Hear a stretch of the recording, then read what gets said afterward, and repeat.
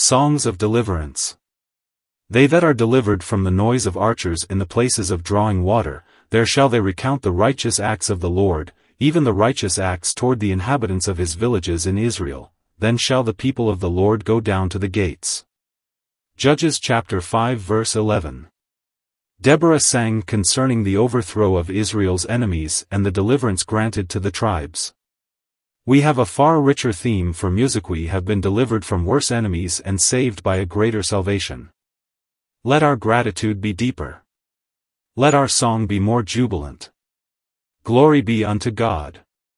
We can say that our sins which were like mighty hosts have been swept away, not by that ancient river, the river Kishon, but by streams which flowed from Jesus' side. Our great enemy has been overcome and his head is broken.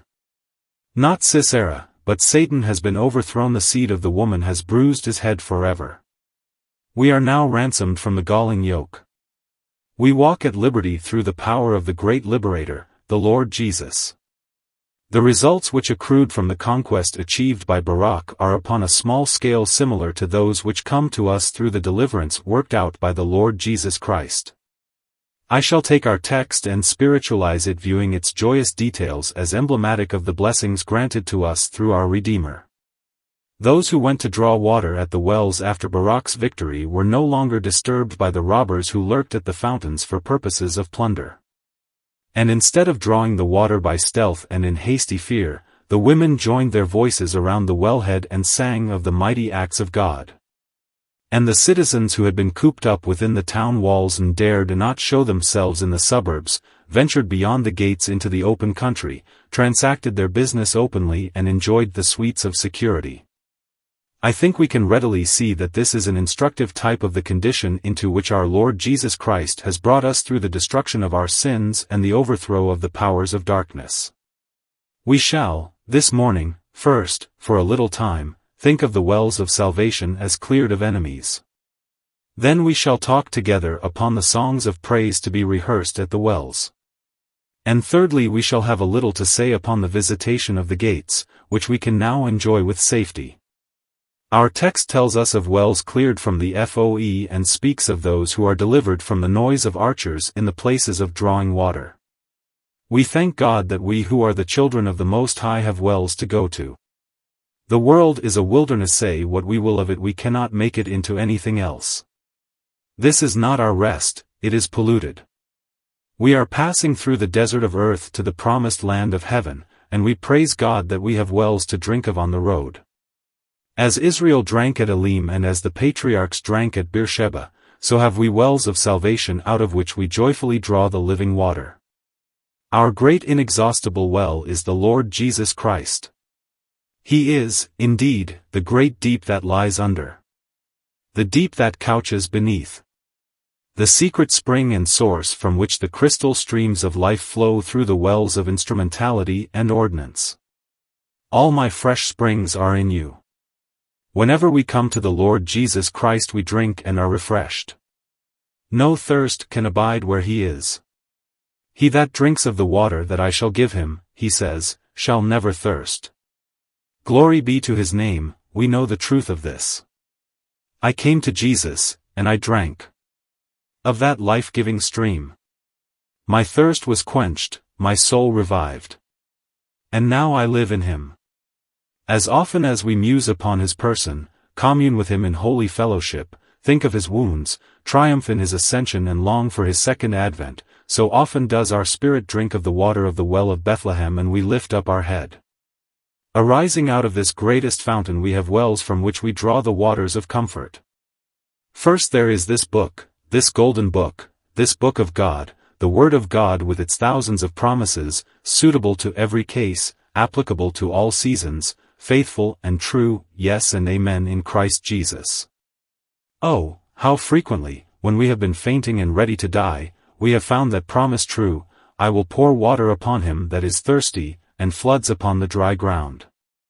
When we have turned to the Word and searched there and found the promise, and fed upon it, as one that finds great spoil we have rejoiced in God's Word. The doctrines of this book are inexpressibly reviving to us. He that understands them shall find them to be a well of life and comfort. I need not instance those doctrines, for you know them, you feed upon them, they are your daily bread. Beloved, when we think of God's eternal love to his people, when we meditate upon redemption by blood, when we consider the truth of effectual calling by the Holy Spirit, when we remember the immutable faithfulness of the Most High, the covenant suretyship of our Lord Jesus, when we look forward to the perfection which will be ultimately ours, and to the haven of eternal rest to which every one of the Lord's people shall be brought, we do indeed find that here in the fair gospel field, wells of free salvation yield streams of life, a plenteous store, and our soul shall thirst no more. As the word read is thus precious, so is the word preached. If we listen to one whom God helps to speak in his name, we shall often find ourselves returning from the place of worship in a very different state from that in which we entered it. How often have you lost your burdens when you have been sitting in the assembly of the saints? I know, you feeble ones, you have oftentimes been refreshed. You have bowed yourselves down to Siloah's brook that flows hard by the oracle of God, and as you drank of its cooling streams you have felt as though you could face the enemy once more, and go back to a world of toil and trouble, strong for labor and patient for the endurance of suffering. Happy are you to whom the word has come with demonstration of the Spirit and with power. The fruitful lips of the preacher who speaks experimentally, who speaks clearly, who speaks of that which he has tasted and handled of the good word of truth, those sanctified lips, I say, drop as the rain, and distill as the dew, as the small rain upon the tender herb. The mouth of the righteous becomes a well of life unto the people of God. So, my brethren, it is also with the well of the ordinances. I think we shall never forget the time when we drew water out of the well of baptism, when we were baptized into the name of the Father, and of the Son, and of the Holy Spirit upon our profession of faith. We found believers' immersion to be a most instructive emblem of our death, burial, and resurrection with the Lord Jesus. And we have not forgotten, to this day, that we then avowed ourselves to be dead to the world, dead to the law, dead to self, dead with Christener has the thought of resurrection with Jesus, as typified by the uplifting out of the pool, been forgotten by us.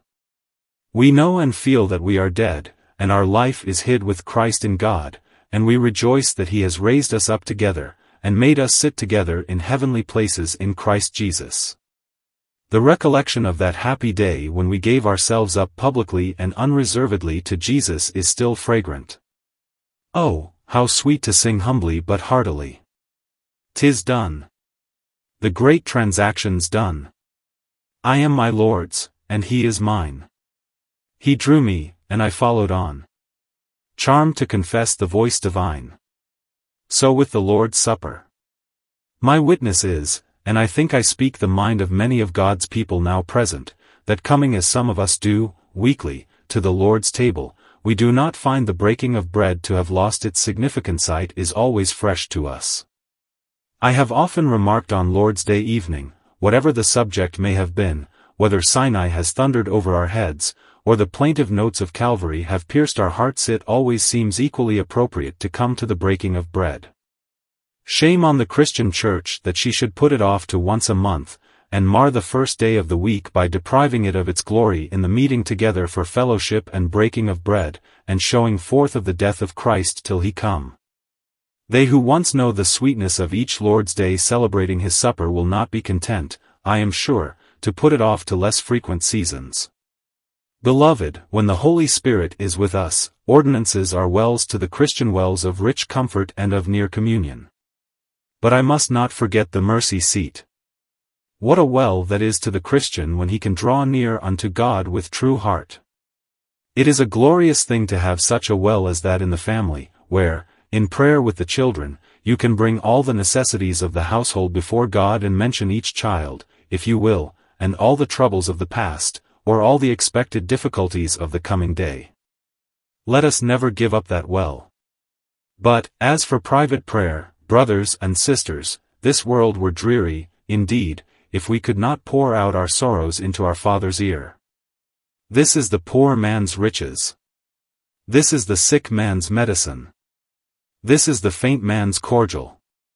This is the weak one's strength. This is the ignorant man's school. This is the strong man's confidence. Neglect prayer and you will soon discover that all your spiritual powers wax weak, but be much in supplication, and he that is mighty on his knees is mighty everywhere. He that looks God in the face every morning will never fear the face of man.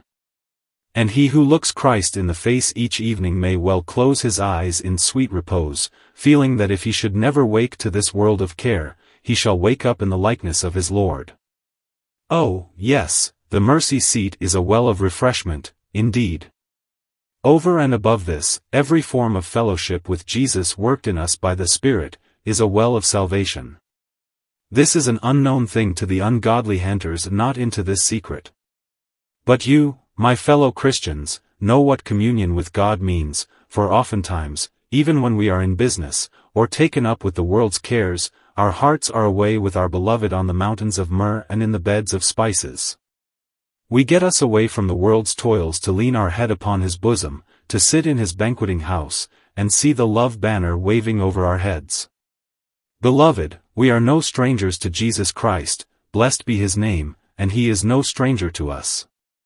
We have seen him through the lattices of the ordinances. We have found the means of divine grace to be like windows of agate and gates of carbuncle through which we have beheld him. We have him in our hearts full often, he embraces our soul, we carry the fire of his love flaming on the altar of our affections. He is our dear companion, our ever-present help in time of trouble. Thus have I mentioned some of the wells. Now, concerning them all, it may be said that they can never be stopped up by our foes. We read that in old times the enemies stopped up the wells, but neither hell nor its infernal train can ever fill up one of the wells which the Lord has dug and filled by his Spirit. If outward ordinances are stopped, yet the great deep that lies under will find a vent somewhere, and if we were forbidden to draw near to the Lord's table, or to meet to listen to the word, yet, blessed be God, we could pray. And we could have secret fellowship with Jesus, and so the wells could not so be stopped that the thirsty Christian should be deprived of his drink in due season. Moreover, as they cannot be stopped, so neither can they be taken away from us. The Philistine king, Abimelech, strove with Abraham and with Isaac to take away the wells, but these are ours by covenant engagements, these are given to us in the eternal counsel. They are guaranteed to us by the solemn league of the eternal three, and none of these covenant blessings shall be wrested from the heirs of life, who are heirs of all things in Christ Jesus. Though these fountains cannot be stopped up or taken away, yet we can be molested in coming near to them. It seems that archers and wells frequently go together. It was the blessing of Joseph. Joseph is a fruitful bough, even a fruitful bough by a well whose branches run over the wall. But what next? The archers have sorely grieved him, and shot at him, and hated him. And so in the text here are wells, but there is the noise of archers which greatly disturbs those who go to draw water. Brothers and sisters, I think you know, but I will refresh your memories. You know what the noise of archers has been to you when you have tried to draw water. Years ago, with some of us, our sins were the archers that shot at us when we would gladly come to Christ and drink of his salvation. When we bowed the knee in prayer, a fiery arrow would dart into our hearts. How dare you pray? God hears not sinners. When we read the word of God, another barbed shaft would be shot against us. What have you to do with God's word? There can be no promise there for such as you are. Don't you know that you are a condemned sinner and that book curses you solemnly? Turn away from it. Of what service can it be to you? Do you not remember how you used to come up to this house sighing for comfort, and though the preacher frequently invited you to Christ, and tried to exhibit a crucified Savior before your eyes, yet the noise of the archers prevented you drawing from the well? Arrow after arrow of remorse, conviction, terror, and alarm pierced your soul so that you could not obtain peace with God. You used to envy the very least of the Lord's people when you saw them rejoicing in Christ, while you could not so much as hope yourself. You were told to believe, but faith seemed impossible to you. You were bid to rest upon the finished work, but you only could say, I would, but cannot trust. The twanging of the bow and the whizzing of the shaft were a terrible noise which prevented all drawing of water. And sometimes Satan beat the big hell drum in your ears, the wrath to come. The wrath to come. the wrath to come. And as you thought about the judgment day and the great white throne, and the resurrection, and the dividing of the sheep from the goats and the depart, you cursed, and the everlasting fire, and all the terrors of a dread eternity divested of every beam of hope, it seemed impossible for you to draw water out of any one of the wells, though perhaps you tried them all, and tried them again and again, as I did, year after year, yet you could not obtain so much as a single drop to cool your parched tongue, while it seemed as if it would cleave to the roof of your mouth in utter despair. Ah, but beloved, you are delivered from the noise of archers now. Your sins, which are many, are forgiven you. Now you can come to Jesus. Now you can come to the ordinances. Now you can read the Bible. Now you hear the word and you find that God's paths drop fatness. There is to you a river, the streams of which make glad all your powers. Oh, how precious, now, these wells have become, because you can, in unmolested peace, draw water. And though sometimes the devil would gladly shoot at you, yet you know you have a glorious shield, who is the Lord's anointed, and has turned away all wrath from you, so that none can lay anything to your charge, for you are accepted in the Beloved, justified by faith, and have peace with God through our Lord Jesus Christ. Will not you who are delivered from the noise of archers in the places of drawing water bless the Lord? But I should not wonder if, since that first race of archers called sins has died out, some of you have been much molested by another tribe of archers who trouble me a great deal at times, namely, the archers called doubts and fears. These sad villains will, if they can, attack every soul that desires to enjoy the means of divine grace and the grace of the means. Ah, says Satan, even to God's child, remember your slips and your failures. Remember your shortcomings, your slackness in prayer, your indifference to God's glory, your hardness of heart. How can you think of receiving a promise? Just as you are going to grasp some divine word out of your Bible and suck out its honey, it seems as though something strikes your hand and you are obliged to drop the text altogether, lest you should be acting presumptuously. No hymn of joyful assurance suited you, but you began moaning out. 'Tis a point I long to know. Oft it causes anxious thought. Do I love the Lord or no? Am I His or am I not? It is poor work coming to the Lord's table when you are afraid that you are none of His. It is wretched work even listening to the ministry when you dare not claim the precious things which are delivered. Yes, and even the Word of God is a comfortless book when you cannot feel that you have a saving interest in its promises. Yet I thank God, when our faith is in exercise, and our hope is clear that we can see our interest in Christ. We come to Him just as we came at first and cast ourselves wholly upon Him. Then we no longer fear the archers but are rid of every fear. We know whom we have believed, and are persuaded that He is able to keep that which we have committed unto Him. And, no longer disturbed by our enemies, we sit by the well's brink and are refreshed. Yet I should not wonder if another band of archers has sometimes attacked you when you have been at the wells, namely, your cares. Dear mother, the thought of the children at home has frequently disturbed your devotions in the assembly of the saints. Good friend engaged in business, you do not always find it easy to put a hedge between Saturday and Sunday. The cares of the week will stray into the sacred enclosure of the day of rest, and thus the cruel archers worry you. Yes, and perhaps in the case of those of us who are engaged in God's work, even our solemn engagements enlist against us a set of archers unknown to others. I mean anxieties about the right conducting of services and arranging the various departments of the church. We become, like Martha, cumbered with much serving even though we are serving the Lord Jesus Christ Himself, and this deprives us of the delightful sitting at His feet, which is heaven below. It is well to be able to cast all our cares on Him who cares for us, and thus, by an act of faith in our Heavenly Father, to be delivered from the noise of these archers. One thing you have, dear friends, for which you cannot be too thankful, namely, you have a deliverance from the archers of ecclesiastical discord. We have peace within our borders. We have not this bickering and that division.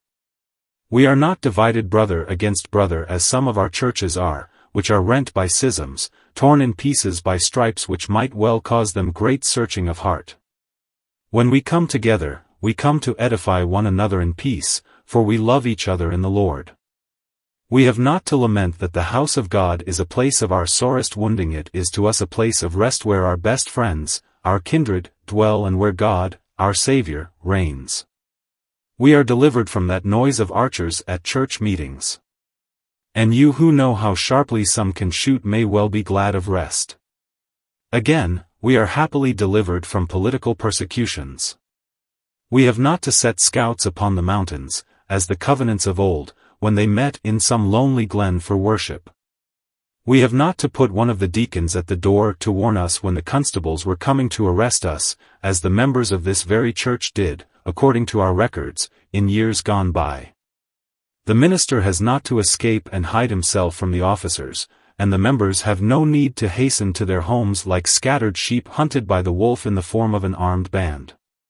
By God's grace every man under his own vine and fig tree we sit, none making us afraid, for which we are not thankful enough, I am quite sure.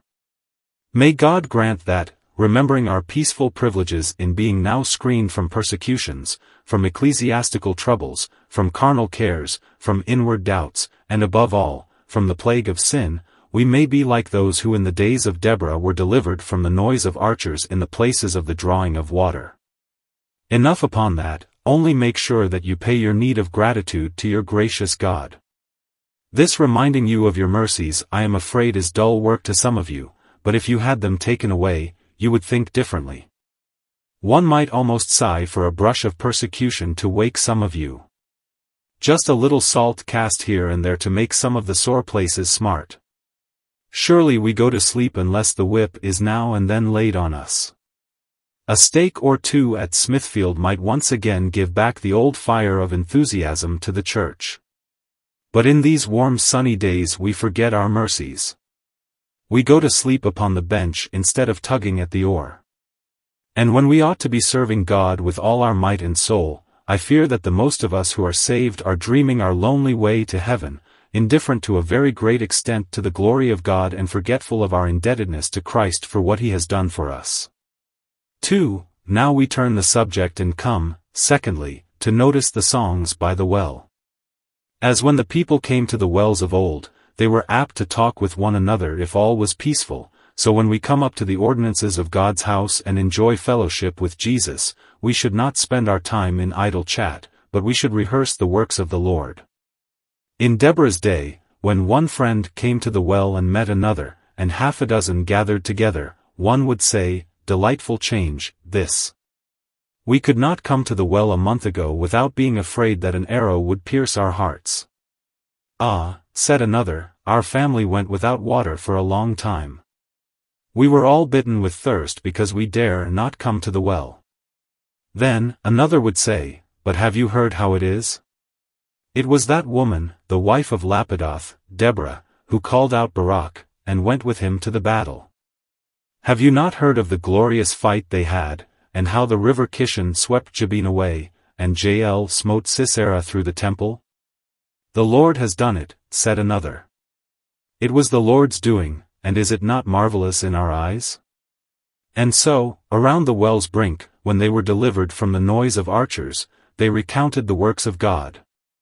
And before they wended their way to their several homes, they said one to another, "Let us sing unto the praise of God who has set our country free." And so, catching the tune, each woman went back to her village home bearing the pitcher for her household, and singing as she went. This is very much what we ought to do. When we come together we ought to recount the work that Jesus Christ has done for us, the great work which He did on Calvary. The great work which He is doing now as He stands before the Father's throne. We should talk experimentally and tell one another of what we have known, what Christ has done for us, through what troubles we have been sustained, in what perils we have been preserved, what blessings we have enjoyed, what ills, so well deserved, have been averted from us. We have not enough of this recounting the works of the Lord. It was a sign of the saints in the olden times, that they that feared the Lord spoke often one to another. And the Lord hearkened, and heard. Oh, let us get back to that primitive simplicity of conversation, and let us recount, as the text says, the righteous acts of Jehovah. Let us go through our recounting for the grand orchestra of the skies.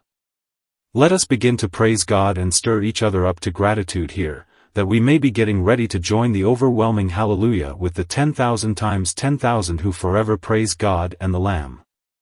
Around all the wells, whichever they may be, of which we drink, let our conversation be concerning Christ and his dying love, concerning the Holy Spirit and his conquering power, concerning the providence of God and its goodness and its faithfulness. And then, as we wend our way to our different homes, let us go with music in our hearts and music on our lips to take music to our households, each man and woman magnifying the name of the Lord. Did you observe carefully what it was they sang? The acts of the Lord. But there is an adjective appended, the righteous acts of the Lord. Righteousness is that attribute which the carnal man fears, but he who sees the righteousness of God satisfied by the atonement of Christ is charmed even by the severe aspect of God dressed as a judge. The justified child of God is not afraid of the righteousness of God, for he can meet all its demands. He likens it to the golden lions which stood in pairs upon the steps of the throne of Solomon, not meant to drive away the petitioner, but to let him see how strong, how powerful was that throne upon which Israel leaned. I see the righteousness and holiness of God like huge colossal lions as I look at his throne, and I delight, as I ascend the steps, to bow before the glorious Father's face, to know that his righteousness is engaged to save those for whom Jesus died. Let us recount the righteous vengeance of Calvary, the terrors that God cast forth upon his Son when he cursed our sins by making Christ to be a curse for us though he knew no sin. This is a subject upon which we should delight to dwell. Then, if you observe, it was the righteous acts of the Lord toward the inhabitants of his villages in Israel. Yes, the very marrow of the gospel lies in special, discriminating, distinguishing grace. As for your universal grace, let those have it who care for such meatless bones, but the special gospel of electing love, of distinguishing grace, this is the gospel which is like butter in a lordly dish to a child of God, and he that has once fed on it will take no meaner fare. I delight to believe in the universal benevolence of God. He is good to all, and his tender mercies are over all his works, but his saints shall bless him, for they are not received with benevolence merely, but with complacency. They are not only his servants, but his sons, not so much the works of his hands as the children of his loins, the darlings of his bosom, the favorites of his heart, the objects of his eternal choice, the delight of his eyes, his peculiar treasure, his chosen portion, his precious jewels, his rest and delight. The Lord prizes his saints above all the world beside. He gave Egypt and Ethiopia for them, he did more, he gave his Son for them. He gave heaven's brightest jewel, heaven's glory, heaven's heaven he gave, that he might redeem them from all iniquity and to be his own peculiar people. Thus, my beloved brethren, take care when you converse upon the Lord's acts, that you speak of his peculiar favor towards Israel, his chosen, his elect. Note with care that the works which are to be recounted are done towards the inhabitants of the villages of Israel. Does not this suggest that we ought frequently to magnify the Lord's choice favor and tender indulgence towards the least and feeblest of his family? Those villagers, those who knew so little, those who possessed so little, those who could do so little, those who were so weak, so undefended, these were rescued by the divine hand. Speak, then, of the mercy of God towards the little ones of Israel, and you will have no narrow field of speech. Why? If there is a choice word in the Bible, it is always for the weak ones. If there is a peculiarly precious promise, it is generally for the feeble-minded. The best carriage in all the world that I ever heard of is Jesus' bosom, but then that is for the lamb, not for those who are strong, but for the tender and frail. Those most compassionate of sentences in which Jesus seems to have most fully expressed his gentleness, and to have employed the most tender similes, are evidently spoken with an eye to the trembling and timid. Take for instance that one, the bruised reed shall he not break, and the smoking flax shall he not quench. Fear not, little flock, for it is your Father's good pleasure to give you the kingdom. Such words as these we may well talk of together when we meet at the wells of ordinances, and so recount the praise of God and his righteous acts, even his righteous acts towards the villagers of Israel. 3. Lastly, the text says, Then shall the people of the Lord go down to the gates, by which several things may be intended. First, when the people of God are altogether delivered from their sins, and their cares, and their troubles by the great redemption of the Lord Jesus and the power of His Spirit, then they enjoy great liberty. At times we are like Jeremiah who said, "I am shut up and cannot come forth." Or like another whose way was hedged up with thorns. But when we live in great nearness to Christ, the gates are all opened and we are the Lord's freemen. Instead of needing to keep within the limits which fear prescribes, we take our walks abroad in the fields of blessed liberty and gospel privilege. We walk from Dan to Beersheba in covenant mercies. Do you know what the liberty of a child of God is, dear friends, or are you, all your lifetime, subject to bondage? If you are a child of God you know something of it, but if you are not initiated into the mystery of the inner life you will very probably confound liberty with license. The liberty of the man of the world is liberty to commit evil without restraint. The liberty of a child of God is to walk in holiness without hindrance. When the believer's ways are enlarged, he delights to run in the statutes of the Lord. Obedience is freedom to the Lord's servant. Christ's yoke is easy and His burden is light. I fear that very many of you who are present this morning are slaves, some of you slaves to fashion. You wear the fetters most conspicuously. You are the serfs of custom and you have not the moral courage to rebel. You bow your necks to human dictation and admit that you must do what others do. You have neither the manhood or the grace to strike out a path of your own. Now the true child of God does not care one snap of his finger what others may do. To his own master he stands or falls. He does what is right, and would sooner take the lion of hell by the beard than do wrong. If others like his integrity, so much the better for them. If they do not like it, they are condemned out of their own mouths. I take it that the genuine Christian who has once come to fear God fears nobody else, and that he scorns to hamper himself with the sinful customs which sway the slavish hordes of mankind. He chooses for himself by the light of God's word, and when he sees a thing to be right, he does it and he asks no man's liberty on that account. It is a most glorious liberty which a man possesses when he is no longer in bondage to men to smart under their threats or to fatten in their smiles. Glorious was that ancient father who threw back the threats of his enemies and laughed them to scorn. "We will banish you," they said. "No," said the Christian hero, "you cannot do that, because I shall be at home anywhere. I am a citizen of heaven. I am a stranger and a pilgrim upon earth. But we will shut you out from all your friends." "No," he said, "you are not able even to do that, since my best friend will always be with me. We shall deprive you of your goods." "But," he replied, "that I know you cannot do, for I gave them all away to the poor but yesterday." "Well, we will take away your life." "In that, too, I am undismayed," said he, "for death will only give me the life for which I long." No wounds could be inflicted upon a warrior so invulnerable, and just so secure is every man who is clad in the armor of faith. He is above the molestation of mankind, for his life is hidden with Christ. His conversation is in heaven. He is free from fear since he has nothing to fear, all his interests are secure. He has cast himself upon his God in Christ, and since God has made him free he is free, indeed. He is the free man whom the truth makes free, and all are slaves beside. You do not know what a joy it is to walk erect in conscious, mental, moral, spiritual, God-given freedom. Slaves of priestcraft, we pity you. Your chains we would not wear for all the wealth of India. Bond slaves of the law, we mourn for you. For your service is heavy, and your captivity is terrible. Serfs of custom, you are more to be scorned than pitied. Break your bands asunder and wear the yoke no more.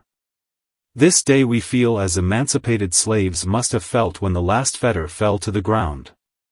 O glorious liberty, no price can show your excellence, and all the things which we can desire are not to be compared with you. To go down to the gates, however, means something else, for citizens went down to the gates to exercise authority and judgment. He that is in Christ discerns spirits, and separates between the excellent and the reprobate. The spiritual judges all things, yet he himself is judged of no man. The believers, being led of the Spirit, discern between the precious and the vile. They know the voice of their shepherd, but a stranger they will not follow, for they know not the voice of strangers. The believers judge this world, and by their living testimony condemn its sin. Know you not that we shall judge angels in the day of the appearing of the Lord Jesus Christ? Instead of being judged and following others, they who love God become the leaders in right, and are as God's mouth rebuking iniquity. To go down to the gates signified, also, to go forth to war. When a Christian man is saved, he is not content with his own safety, he longs to see others blessed. He can now go out of the gates to attack the foe who once held him in bondage, and therefore he girds on his weapons. When will the Church of God be inflamed by the sacred desire of carrying the war for Christ into the enemy's territory? I think I see a great deal in our churches now of a dangerously lethargic conservatism settling down, contented with our churches delighted to strengthen our own hands, to keep together what we have, and careless about enlargement. The object of many churches of considerable age seems to be consolidation and nothing more. But rest assured that the truest consolidation is enlargement, the best conservatism is progress, the truest way to keep what you have is to get more, the best way to retain the divine grace you now possess is to crave for more and more of the blessed spiritual gift. Brethren, if Christ has delivered us from the noise of archers and we are at perfect peace with heaven, do not let us fold our arms and say, "The work is done, let us sleep in peace." O you saved! Hasten to the armory. Array yourselves in the parade and grasp the sword, for now you are called by Christ to a holy warfare. If you are saved, you must seek to save others. If you have received the light, carry it into the dark places. If you have escaped from the jaw of the lion, and the paw of the bear, now go forth to fight with the monster and tear others from his power. I trust that the most of you are engaged in some Christian service, but so often as I come into this pulpit and think of the numbers of believers in this church, I feel concerned that we should not suffer any part of our territory to lie idle as waste ground, that we should not have a single member in this church who is doing nothing. I shall be satisfied, perfectly satisfied, if each one is doing what he can. We cannot expect more, neither does the Lord expect according to what a man has not, but according to what he has. But are you, my brothers and sisters who have been lifted up into the glorious position of saved souls, are you glorifying Christ and finishing the work which is given you to do? I fear that some of you are not. You can eat the fat and drink the sweet, but you make but small return unto your Lord. I speak to you as a loving brother in Christ, and I pray you think how life will look in the light of its last hour. Think of your residence on earth as you will view it from those summits of bliss beyond the river. Will you wish, then, to have wasted time, to have lost opportunities? If you could know regrets in the realm of blessedness, would not these be the regrets that you have not served Christ better, loved him more, spoken of him more often, given more generously to his cause, and more uniformly proved yourselves to be consecrated to him? I am afraid that such would be the form of the regrets of paradise if any could intrude within those gates of pearl. Come, let us live while we live. Let us live up to the utmost stretch of our manhood. Let us ask the Lord to brace our nerves, to string our sinews and make us true crusaders, knights of the blood-red cross, consecrated men and women, who, for the love we bear Christ's name, will count labor to be ease, and suffering to be joy, and reproach to be honor, and loss to be gain. If we have never yet given ourselves wholly to Christ as his disciples, hard by his cross where we see his wound still bleeding afresh and himself quivering in pain for us, let us pledge ourselves in his strength that we give ourselves wholly to him without reserve. And so may he help us, by his Spirit, that the vow may be redeemed and the resolve may be carried out, that we may love Christ, and dying may find it gain. Brothers and sisters, I cannot press this home to you as I would. I must leave it with your own consciences and with the eternal Spirit. If Jesus is not worthy, do not serve him.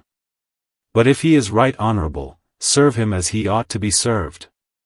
If heaven and eternal things are not weighty, then trifle with them. But if they are solemn realities, I beseech you, as honest men treat them as realities. If there is a day coming when all your business, and your worldly cares, and your fleeting pleasures will seem to be mere children's toys. If there is an hour coming when to have served God will be glory, when to have won souls will be renown, then live as in the light of that truth of God, and God help you by His blessed Spirit. Amen and Amen.